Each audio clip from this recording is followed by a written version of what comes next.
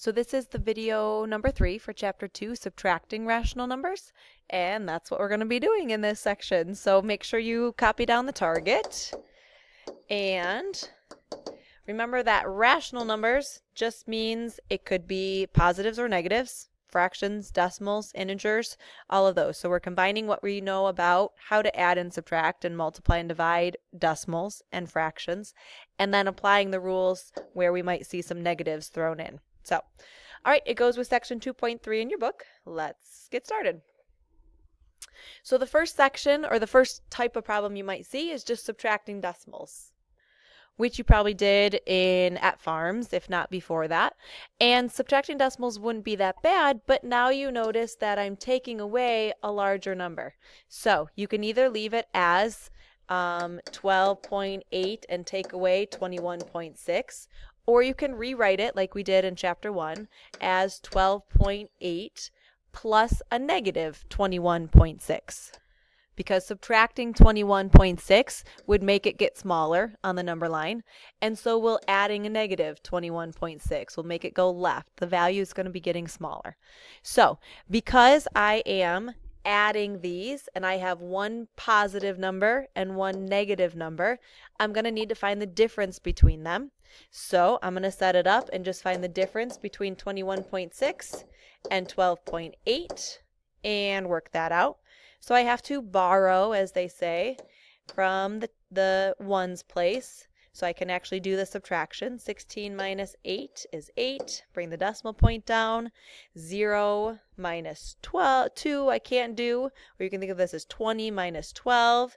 So I will get 8.8 as my final answer. And right here, the negative was bigger. So I have negative 8.8. If I want to think about that on a number line, just to double check my answer, make sure it makes sense, I'm starting at, let's put 0 here, I'm starting at 12.8, so maybe here's 10, here's 12.8, and taking 21.6 away.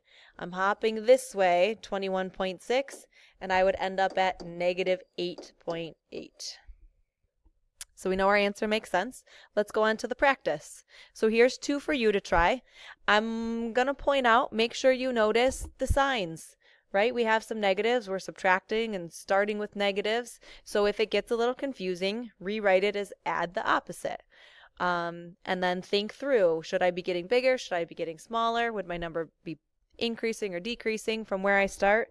So pause it here and try these, and then we'll talk through the answers. So pause now. So before I show you the final answer, I wanted to show you what I did in thinking about it and rewriting these. For the first one, I had negative 8.4. I could rewrite it as adding negative 6.7. Now I can see I have negatives plus more negatives, and we can think that through and realize we're going to come up with a bigger negative number. And then in number 5, I rewrote this minus a negative, or subtracting a negative. If you remember the dance, or just add the opposite, we would get negative 25.5 plus 20.5. So pause it again, and then we'll check the final answers. So in the first one, I knew they had to combine to make a bigger negative. So I found the sum, added them up, got 15.1, but it's negative combined with more negatives to make a bigger negative answer. So I got negative 15.1. And then in number 5, negative 20.5 plus 20.5, those would cancel out and just make 0. So let's check the next example. This one is subtracting with fractions. Again, there's going to be negatives thrown in, so we have to remember what we know about fractions and also what we know about our integer rules when we have some negatives involved. So if I subtract fractions, first thing I got to think about is getting them as improper fractions. So I'll do that first. Remember, multiply the denominator times the whole number, so that would be 28 plus 1 more, so negative 29 sevenths, minus negative 6 sevenths. And then I need to check and make sure I have common denominators, which I do. I have sevenths here and sevenths here, so I'm good to go. Then I would think through look at all the signs, okay? Minus a negative or subtracting a negative, if we do the dance or change it to add the opposite, is just adding. So I have negative 29 sevenths plus 6 sevenths. And if we think back to our rules with adding, I'm going to check and see I have a negative here and a positive here. I'm adding different signs, so I need to find the difference between them.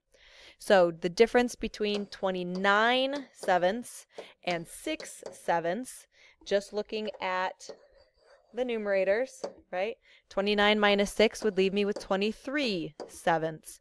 And then I just have to pick the sign of whichever one was larger. Since this negative was larger to begin with, my final answer is negative 23 sevenths. You can leave it like that or turn it back into a mixed number. Let's see. 7 would fit in 3 times, and I have 2 7s left over. Still negative.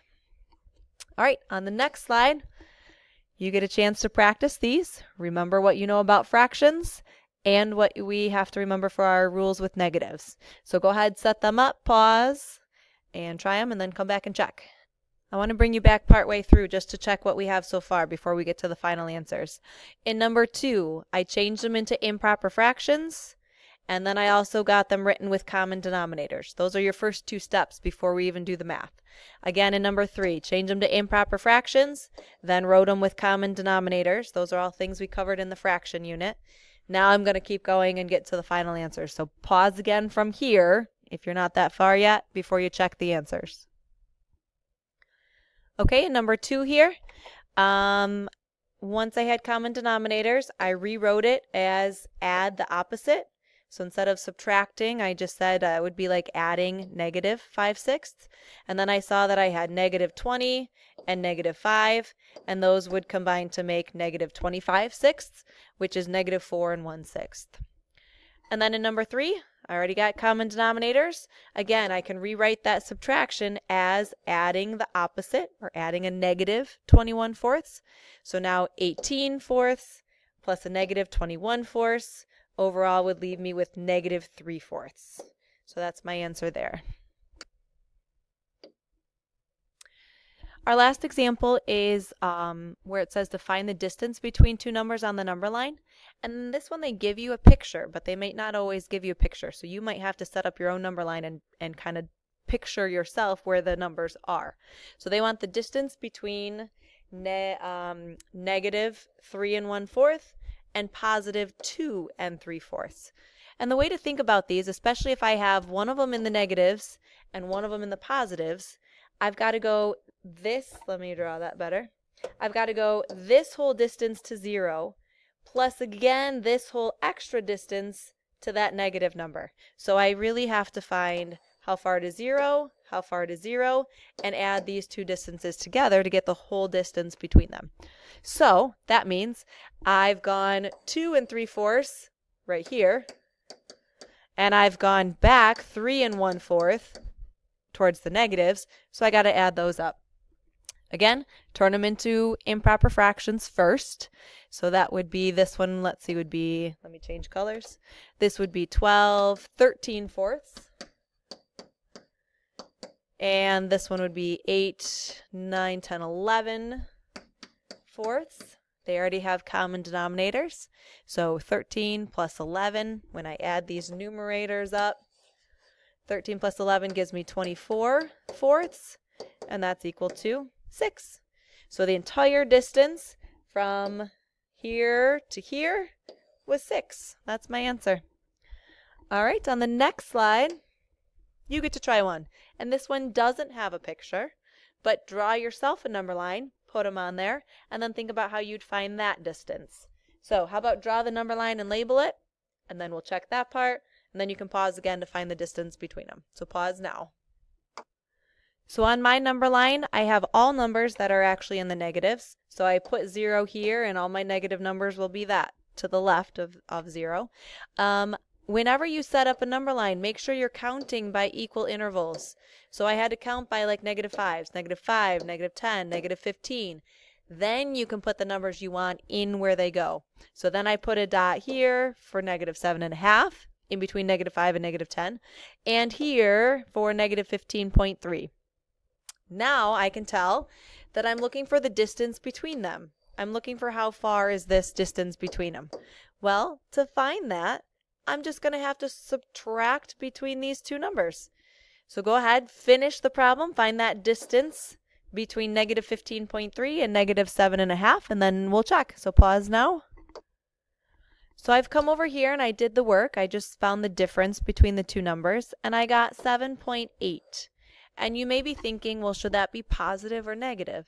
But if it's a distance between 2 points, it has to be positive. They're 7.8 apart. So it's just 7.8. That's it for this